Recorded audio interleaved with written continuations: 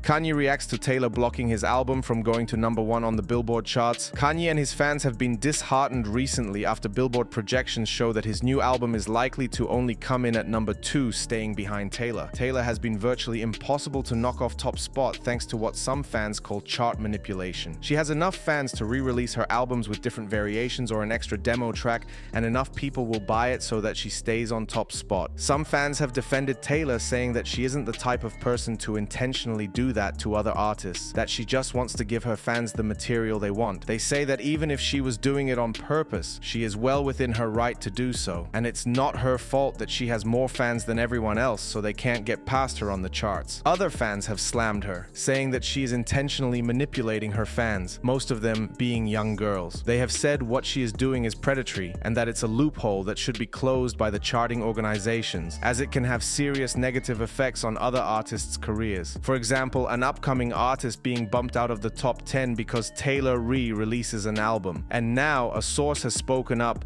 on how Kanye is feeling about Taylor most likely blocking his album from #1. In a statement, the source said, "Kanye is humiliated. He thinks he deserves the #1 spot.